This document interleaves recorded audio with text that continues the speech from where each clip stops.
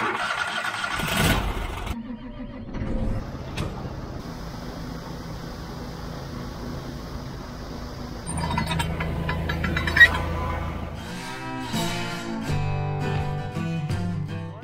here we have last heifer. It's a calf on our farm. Yesterday, if you saw the video, we actually sold the last of our bred heifers. There were 7 left. A feller from Nebraska came down and bought them. The weather's nice. That pair's old enough. We're gonna kick them out into the field, and then we are finishing up fertilizing our pastures and hayland today. I'm gonna take the first leg, gonna do a couple pieces, empty the spreader, and then Dad will finish up later today.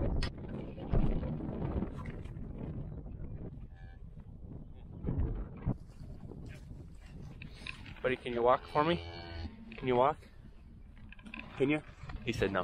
Now we're trucking. Yeah. A hard slappy in the wild. So it's still pretty early in April, and we have had some late snowstorms in April before. But for the most part, as long as we don't have some bad weather coming, I can hear the coons in the ceiling. Raccoons. But as long as we don't have some bad weather coming, I think we're done calving in these buildings, which is healthier, and it's just nice when you can calve outside. That means the weather is pretty good.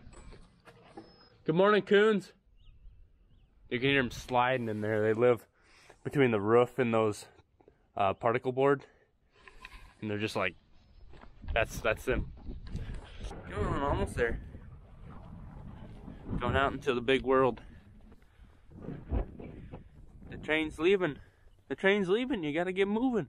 Got a brand new baby over here. That's a nice big calf. Hey, buddy. That's a bull. You can see because it's got the fun bag right there. We're about ready to take off. Spread some vert. Yesterday when we were doing some pastures, it was pretty bumpy, so I better check on that weld, that crack I had to weld last year.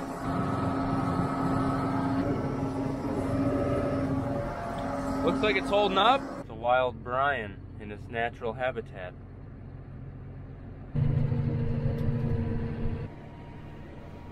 We're here at the South Farm. You can see this is where we brought those first 20 pairs. Maybe not out of that window. That thing needs washed. There's 2 grass patches here. One of them is like 3 acres. The other one's 10, so they're pretty small.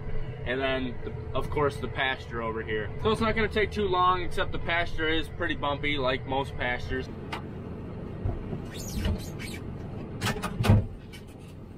Both the inside and outside are bad. A little bit different rate than we were yesterday. We got a nice chart right here, so depending on density of what you're spreading, and these are how many pounds per acre, it tells you how many inches to open it. Pretty handy. We are ready to rock.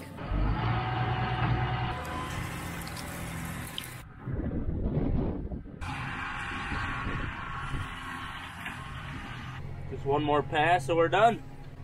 Man, 3 acres goes quick, especially when you can do about 50 in an hour.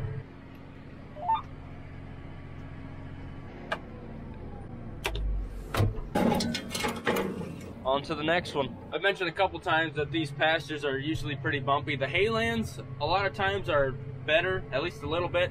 I'm getting these 2 small haylands done so I can get rid of some weight before I go into the bumpy pasture. Don't really want to snap an axle, break a leaf spring, just have all that weight back in there bouncing.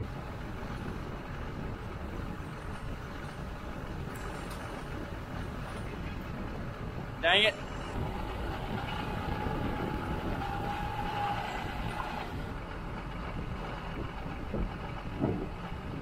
I didn't realize that gate opens out. Here we go. It was fun. Being in a tractor, love it.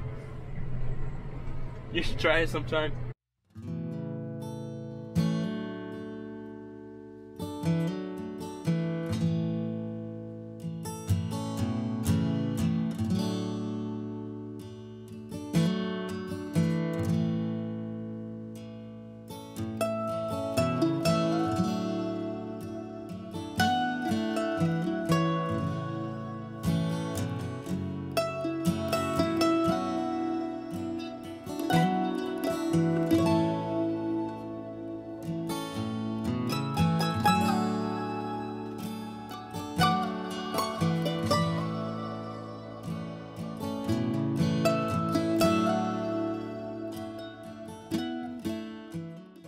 down to the last pass of this one. Just knocking these acres out. I've done a whole 13, wow. We're just gonna hop across where we got our herd bulls hanging out at. They're starting to graze on some grass. We're gonna have to get them out of there pretty quickly so they don't want them chomping on that grass before, you know, the pasture has time to get ahead of all the critters. Since we sold the last of our bred heifers, we got a place to put them back at home. Them some big old boys. Should be 10 of them. Should be. 1, 2, 3, 4, 5, 6, 7, 8, 9. Oh, he's back there. He's back there. Woo! Woo! Excuse me, buddy. Jeez. That's from last year fertilizing. That's what Dad calls a glitch. I don't know why he calls it that. I think it's funny. That's gonna be one of those things I tell my kids. Grandpa always called that a glitch, but it was wet when we were fertilizing last year. Pretty dry this year. All right, we're off. We got the outline. We're just gonna, you know, go back and forth like us farmers do, and we'll see if we have any left. Move, buddies. Looks like another glitch from last year. Glitches aren't fun driving over. Another one down. Now we just have one hayland and one pasture left. So we're gonna head home, fill the spreader up, and Dad is going to take over. Get nice. Right on. Kind of stuff makes me want to get a better camera. But if you can't see them, there's some wild turkeys there. There's 4 of them, right about there. And actually, I just see there's a couple more headed in the tree, so there's like 6 of them. Crazy. See them in this spot every once in a while.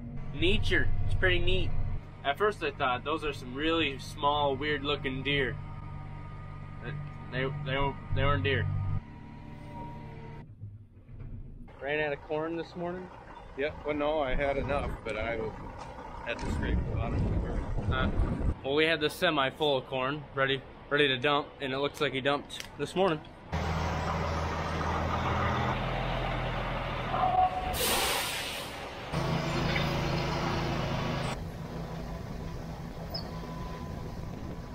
Big chunk.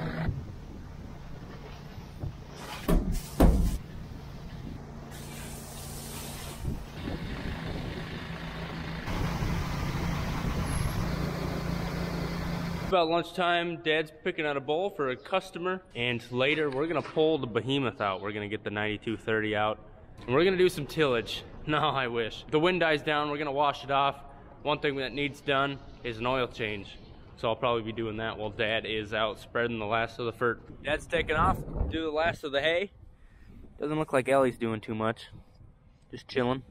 We got some stuff to move. We're gonna pull that big old tractor out of the shed. Try to stay busy. That sun's nice. Hopefully the wind dies down a little bit more. It's still a little windy.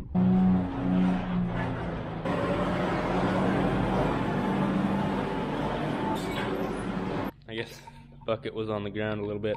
I didn't hear it squealing. They're thirsty.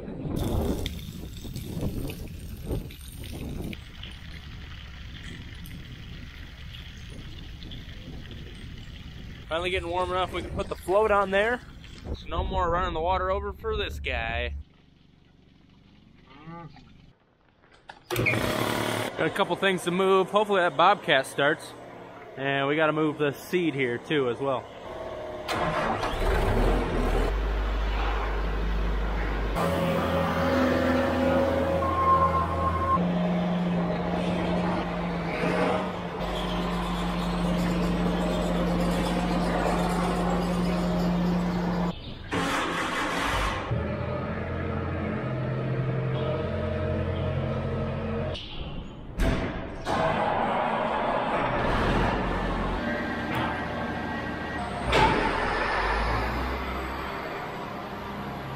Looks like these transport tires are doing good, but I know there's at least one tire that's dang near completely flat on the 9230.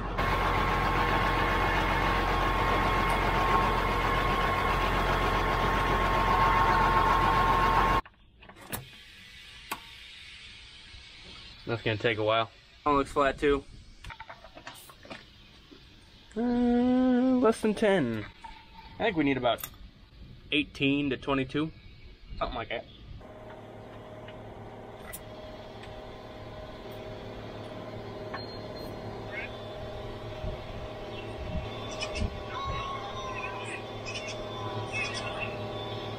It's a goat.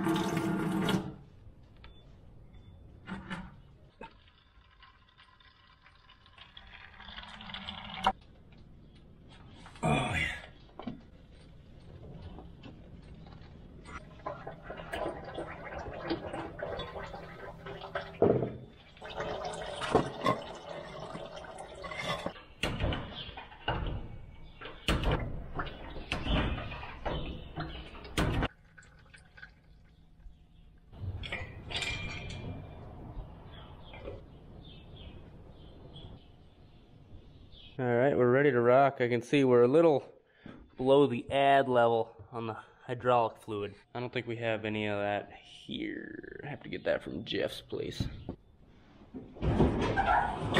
Just got some greasing to do, just getting everything ready so when it's go time, it's not hopping the tractor. Oh, I haven't greased that since last year. If I remember right, none of these gangs even have grease there because they're a sealed bearing. We just got to do where the wheels lift up and these rolling baskets in the back, chopping baskets. So there's not too much to grease on here, which is, of course, pretty sweet.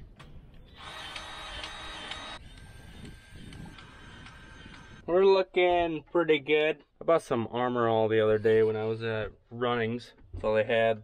Just gonna wipe some stuff. It's a little dusty in here. Got my bar of soap in case I come across a nice river, you know, and I feel like I need a quick bath.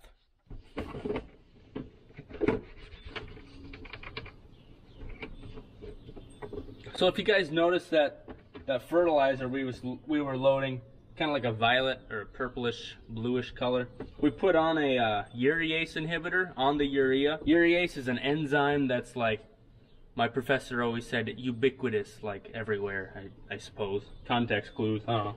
And so when the urea comes in contact with this urease enzyme, it converts it into NH3, which is ammonia. Yeah, ammonia. And it's a gas, and so you just lose your urea. Well, price of urea is like $500. It's like ridiculous. Something like that a ton. So obviously we don't want to lose that stuff, so we put it on, especially when it's warmer like it is getting today and it's sunny. That's warm weather and a lot of moisture besides rain, you know, like dew, makes it so that process speeds up and you start losing a lot of your urea. Of course, the urease inhibitor that we had them apply to it isn't cheap either, but gives you a little peace of mind. Plus, if you don't have a rain for a long time, you can lose a lot of your nitrogen. This is driving me nuts. Look at this. Just splatter, just poo. Birds. We're gonna get the pressure washer out, clean this thing up, make it look fancy. This bird crap is just getting on my nerves. But it's nice having another tractor oil change done. We still have left. We gotta do the Moco, and we gotta change hydraulic filter. We gotta wash that up, make it look fancy. What else we got? Both the four-wheelers, the Gator, we put like already 3,000 miles. We bought that less than a year ago. We already put 3,000 miles on there. So that thing really needs an oil change. Let's get this over to the wash bay and give her a little soak. A little splish splash, taking a bath. I don't know. Get my soap ready. Before I start doing that, I kind of want to make sure that float is working at where those pears are at. Make sure it actually stopped it and it's not just still overflowing. Those critters over there could use some more mineral too.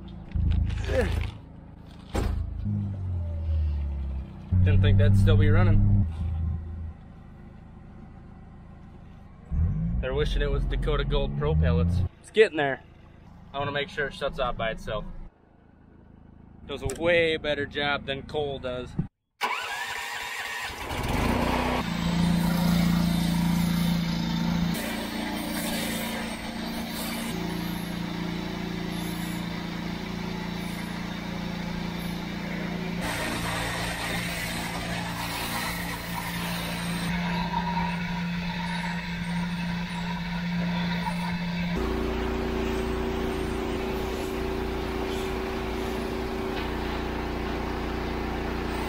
Put a little grape flavored wax on it, and she'll be good to go. Ready to do some tillage.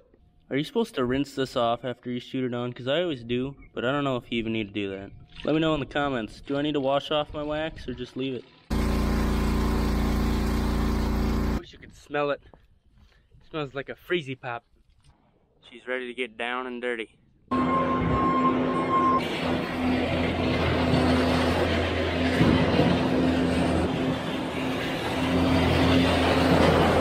That's kind of how they do that at Sonne Farms, isn't it? I looked down and I was like, that's peculiar looking. I didn't pick this up from earlier when I was fixing tires. And you can see I ran the skid loader right through there. Lucky I didn't take that with.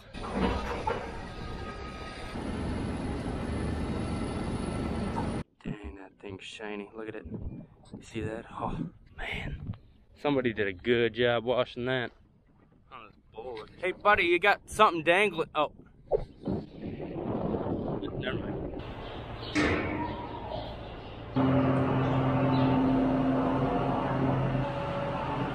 Do you think the neighbors are driving by thinking we're having a farm sale, we're broke? Probably. Could be. We could be broke. Yeah. Maybe we're just posers. We're broke, we just don't know it yet. Do you need a rag? Oh. I do. Okay, here you go.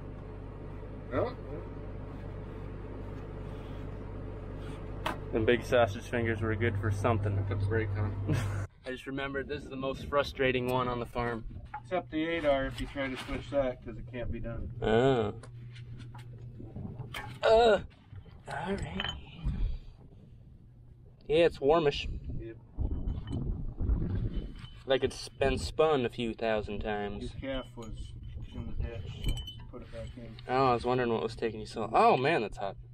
That's a hot shaft down here, Dad. I know. There's a hot shaft. Hot shaft. Ow. Dang it, that's a hot shaft.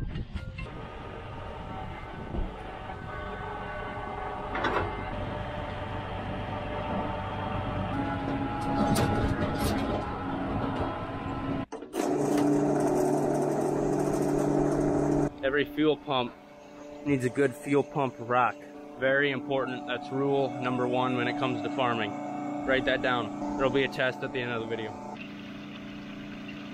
I wouldn't doubt I get a sunburn today. I'm pretty dang pale. I look like I've been living in the Siberian tundra for my whole life.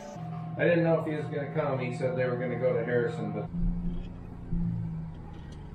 we should probably use both four-wheelers and catch it. So. It looks like it's got swollen navel, like it's got navel infection. So, which is kind of why we spray that iodine on them. So I think we better give it a little bit of penicillin. Did I ever tell you about the time that your mom and I and Lauren and Julie went to the Letcher Fireman's Dance? And when we walked in, I was carrying a jug of whiskey, and I took the lid off and I threw it clear across the basketball court where the dance was, and I said, "We ain't leaving until this is gone." Well, apparently the other 3 didn't share my enthusiasm, because at closing time I was going through the garbage trying to find a lid that would screw back on, and it didn't. So for a while I had a cap just sitting on top of the thread so it wouldn't screw on to my whiskey bottle at home. And that's all I got to say about that. Enthusiasm. Much for claving today. Well, I guess we'll have to get our fun catching a month-old calf instead. Yeah. Kicky time. Locked and loaded. And just cover your nut for safety. It's wearing protection. Cover your pokey for protection. 465. Okay. Are you okay, sir? You feel better. No, no, no, no, no, no, no, no, no. Oh, Brian. Oh, he bailed. He bailed on us. Oh, jeez. That's not how Ocean's 11 ended. Okay. That's how Brian 1 does it. I'm sure glad you remember how all this goes. I never forget my hose. That's a lot of hose.